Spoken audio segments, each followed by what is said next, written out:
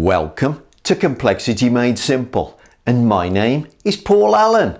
And before we get into today's fantastic video newsletter, what I'd like to talk to you about is all the materials that you can purchase to help to support the channel.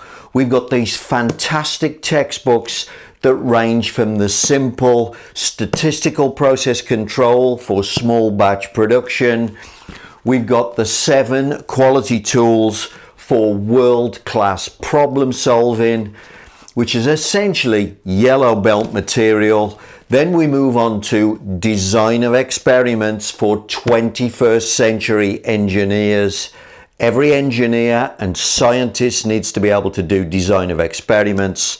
And then finally, drink tea and read the paper. The most fantastic green belt handbook you can buy on the market today, full of practical tips and fantastic physics that'll help you become a world-class engineer and a world-class quality engineer. Of course, you can also click on the link to buy me a coffee and make a donation. That would be fantastic. But at the very least, click on subscribe, click on like the video, because it all helps to support the channel. Many thanks for your help, and now on to today's video. Welcome to Complexity Made Simple. My name is Paul Allen. I'm the subject of today's video newsletter. Well, I've had a request from a viewer who'd like me to cover response surface methodology. So it's a DOE technique. It's often known as RSM, response surface methodology, RSM. And it is a subject that it's still referred to today, it's still used today, but this is quite an old-fashioned technique, and we're going to talk about why it was developed when it was developed, and essentially how it was used back in the 1950s, 1960s especially, and why actually a lot of the methodology today isn't really needed. And that's partly because today we have computers to do what RSM was designed to do.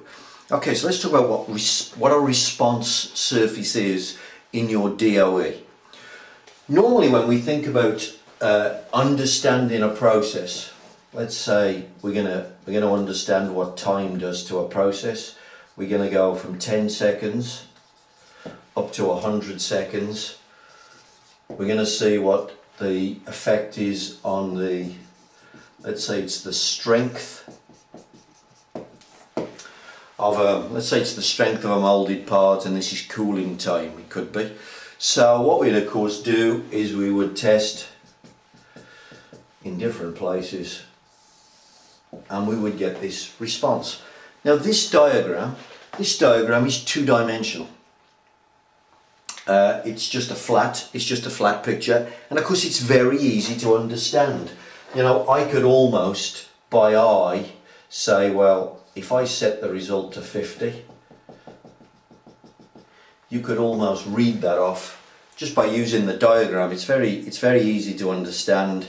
You don't really need any mathematics. You know, you're going to have some simple y equals mx plus c equation that represents that straight line. It's very simple to understand.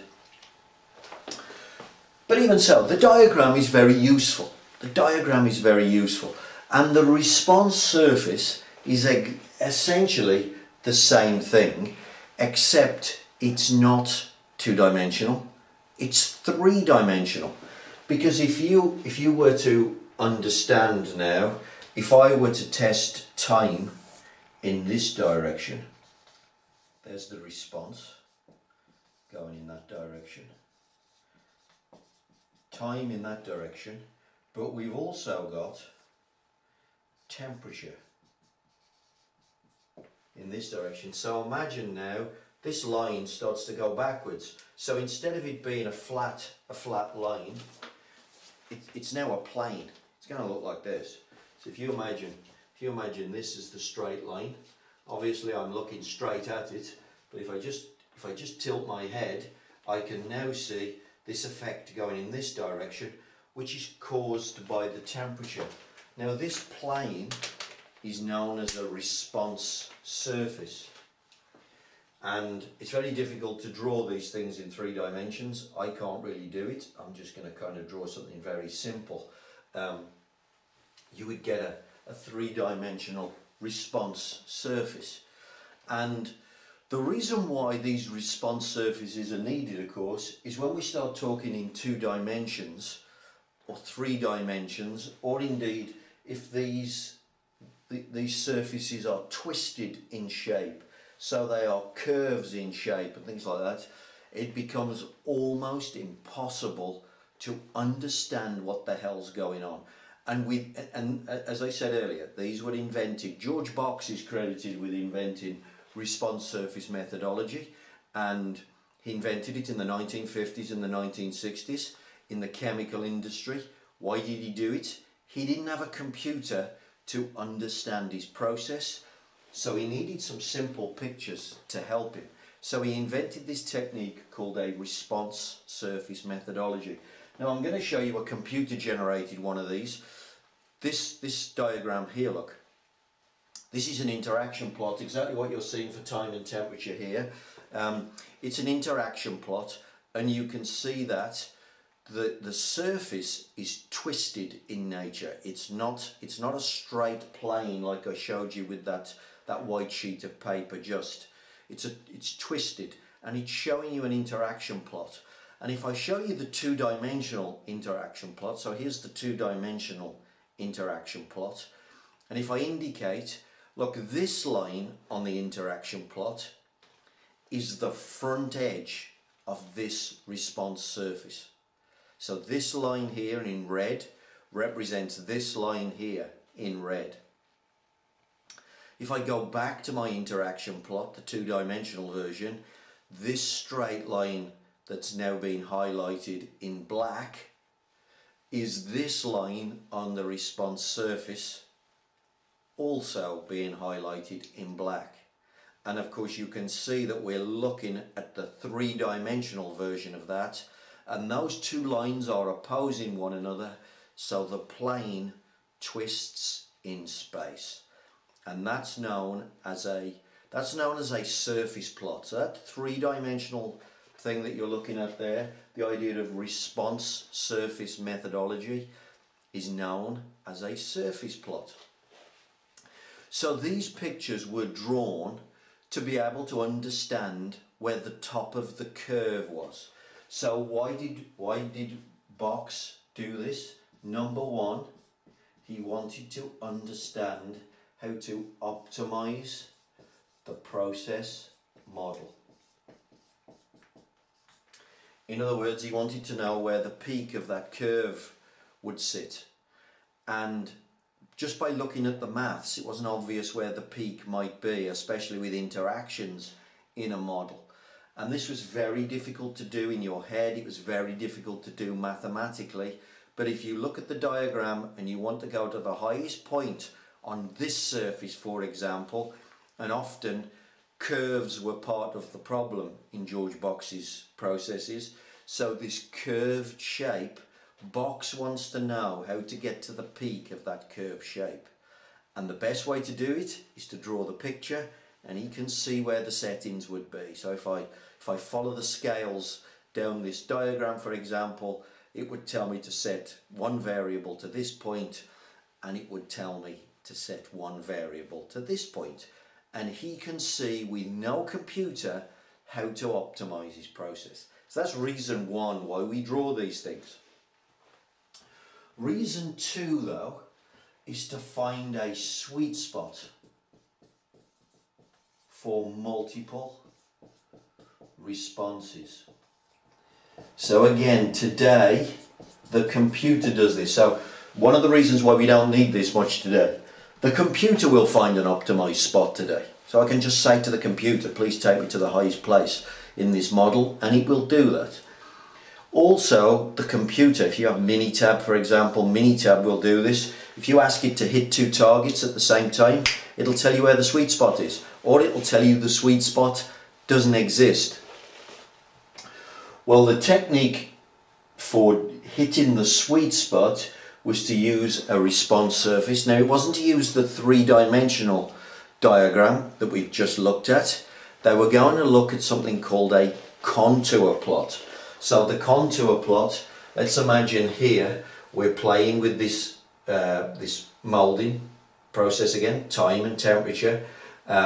We want to get the strength correct, but we'd also like to get the weight correct. So we want to make the molding as light as possible. We'd like to make the molding as strong as possible. So we would draw one of these diagrams which would show us the weight. We would also draw a diagram then that would show us the strength. So we would draw two diagrams. The diagram we would use though is known as a contour plot. A contour plot. Now the contour plot is flat and it's got contour lines on it, just like a map. So you would draw a contour plot. You would have time and temperature on this contour plot.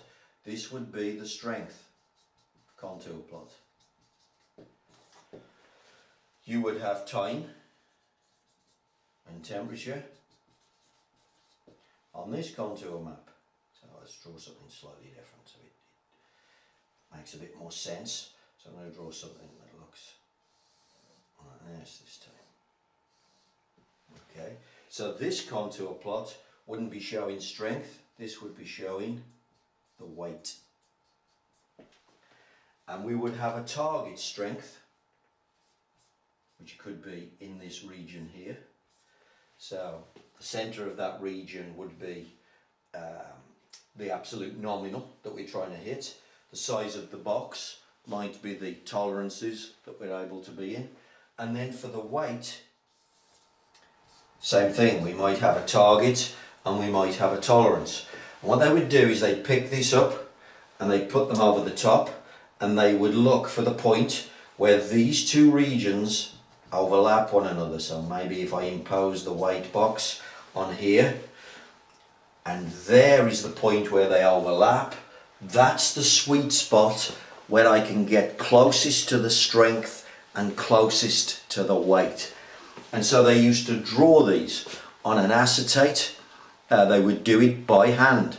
They would draw a contour plot. You can see the contour plot here. The computer is drawing the contour plot for me today. So here's the contour plot of this three-dimensional space. You can see the contour lines are there to represent the shape of the hillside, just like looking at an ordnance survey map. What we do is we lay those two contour plots over the top of one another. We look for the sweet spot region, and that is the point where we can hit both targets at the same time. Now this technique and this technique today, we don't need them. The computer does the work for us. So the computer will tell me where the peak of this curve is. So this diagram here, look, although I can see it on the surface plot and I can see the hillside and the top of the hillside and where the two settings would be, actually I can also just go to the software and say take me to the maximum, and it will do that. The same with this problem here of looking for the sweet spot. I can ask the optimizer to hit the two targets and it will tell me whether that's possible or not. So this technique in response surface methodology, it isn't really needed anymore because today the software does the work. The one thing that I do use the response surface for is on the interaction plots. The interaction plots tell me where the flat spot is. Now software typically won't do this, but what I'm looking for, look, let me just show you, just get some space here. When you get curvature, I'm going to draw it just as a a two-dimensional diagram for a second. Again, let's say that this is time, this is strength. Alright, now look, this region here, I can move time backwards and forwards. What happens to my response? Well, it moves almost imperceptibly. That is a region of robustness. So these areas of the flat spot, it doesn't always have to be the maximum or the minimum, by the way. In twisted planes, sometimes the flat spot is in the middle in terms of the highest response value and the lowest response value. The robust region is actually in the middle. But what we're looking for is when these surfaces go flat, they are regions of robustness. So I could set my time here, my tolerance could be nice and wide, and I would get an imperceivable effect here on my output of interest. However, look, if I take that same tolerance and I drop it here, and I'd set time there, well now look, if I allow time to move backwards and forwards, wow, the same tolerance for time, the same tolerance for time. Here it has no effect, here it has a massive effect. Now the software can't do this, but the response surfaces can show you when the side of the response starts to go upwards and get steep, the incline gets very steep, that is a region of sensitivity. Keep away from it. Where the surface goes flat, that is a region of robustness. Use that, set your tolerances around that, set your settings around that if you can. Okay, so that is what you would use response surface methodology for today. You wouldn't use it for these two things because the software will do the work. Now one final thing, response surface methodology has become associated with particular types of DOEs. So often in Minitab, for instance, the central composite. So the central composite design. Central composite, often also called the CCD, central composite design, can only be found on Minitab on the response surface menu. So this DOE was generated to generate these diagrams. It's effectively there to spot curvature. The central composite design is there to see curvature. So if you think you have curvature in your responses, forget the response surface methodology necessarily. You need the CCD just to capture the curvature in your models. Then you can find flat spots by looking at the diagrams. You don't have to do this anymore because the software will find the optimized regions. But that's how we use response surface methodology. It was invented in the 1950s by a wonderful British mathematician called George Box. In his day, it was absolutely vital that he had these tools in order to optimize and understand complex systems. Today, we use software to do the same thing, but go find robust areas. That's the use of response surface methodology today. And if you use response surfaces, if you find regions of robustness like this, your tolerances will be wider, you'll please the customer in a much cheaper and easy to achieve way, and basically you'll make more money. Response surface methodology.